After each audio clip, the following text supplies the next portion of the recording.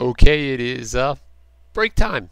If you've been following all the videos in the series, then you have a pretty good idea of where we're heading with this, except for one thing that I haven't showed you, and that is the purpose of this was maybe not necessarily the purpose, but where it's kind of heading towards is that eventually I'm going to build a gigantic theme park in here. Like for instance, this is the maybe you've seen this from one of my video lessons that I have using Blender, and this is just the, the little nice Ferris wheel and and the bad Ferris wheel. Well, there's going to be all kinds of activities going on in here that you might imagine in an amusement park, and as such, we'll be able to take the mathematics, the integral calculus, and other forms of calculus, and we'll see just what we can learn, and we'll experiment, and maybe we'll do some mechanical engineering and things of that nature, and I assure you it's going to be a lot of fun.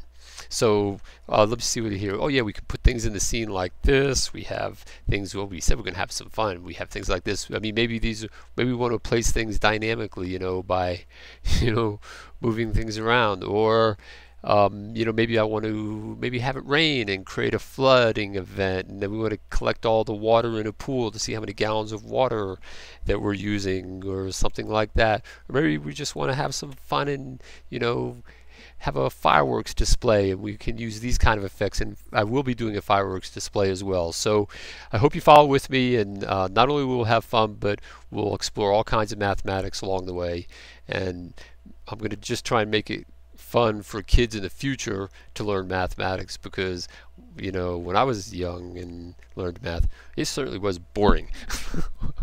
Anyway, all right, well, that's it for this video, and I'll see you in the next lesson.